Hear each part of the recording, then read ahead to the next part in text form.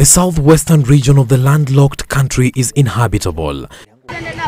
Residents fleeing for safety as Kasese slowly transforms into a ghost town.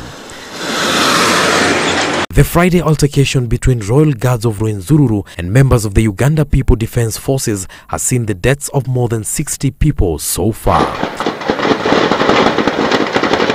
The exchange led to the launch of a high-voltage operation that has seen suspects stripped and bungled into police lorries.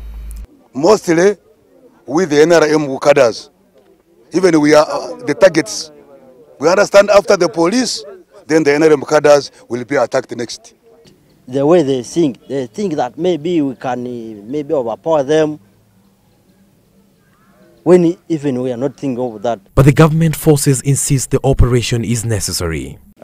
We are talking with the leadership in Kasese, both the cultural leadership and also the political leadership, because we would rather have this without using force. It is in this line of exchange that Kenyan-based Ugandan journalist Joy Doreen Bira found herself in trouble. She was picked from her home Sunday evening and locked at the Kasese police station alongside 4 others, including her fiancé. Although she secured her release nearly 24 hours after being taken into custody, Bira and her 4 compatriots have been charged with abetting terrorism. The case comes up on the 8th of December.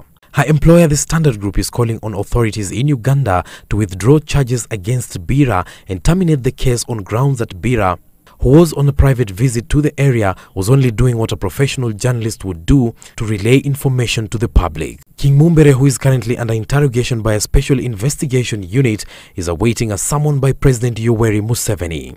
Meanwhile, President Museveni left Kampala for South Africa for a 2-day visit. Hassan Mugambi, Citizen TV.